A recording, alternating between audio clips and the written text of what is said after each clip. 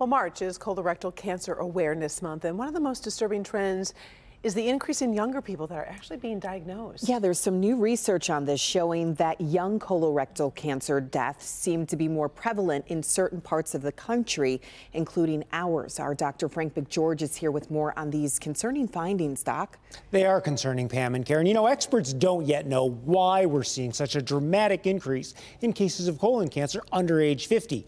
But there may be a clue in discovering where it's happening, and that's exactly what this new study reveals. This new epidemic we're seeing of colorectal cancer among young people has variation across regions of the United States. It's not even across all of the U.S. Blake Buchalter is the lead author for the Cleveland Clinic study.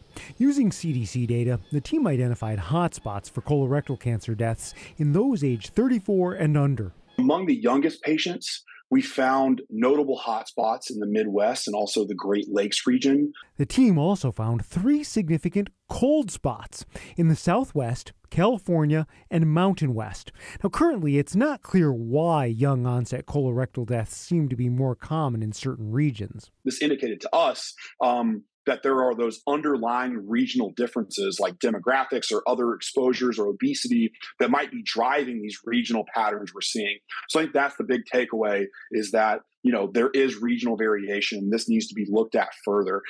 That's something Buchalter says they plan to investigate next. Rates of young onset colorectal cancer incidence and mortality have been rising rapidly since the mid-90s with really unknown patterns and also unknown causes. This study was trying to tease out what the actual geographic regions of disparity actually look like for young onset colorectal cancer mortality.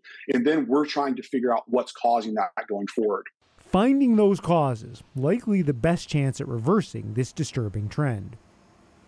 Now, the bottom line, if you're experiencing any symptoms of colorectal cancer, regardless of your age, it's really critical to get checked out right away. Now, those symptoms can include any change in bathroom habits, blood in your stool, diarrhea, constipation, abdominal pain or cramps, and unexplained weight loss. And if you're 45 and older, you need to get a colonoscopy. And Doc, given this finding, is there anything that young people can do here in the Great Lakes region to reduce their risk? Well, you know, one thing that all of us can do is just to improve our lifestyle. We know that being overweight or obese can raise your risk. So can a lack of exercise, smoking, drinking too much alcohol, and not eating enough fruits and vegetables or eating enough fruit or fiber.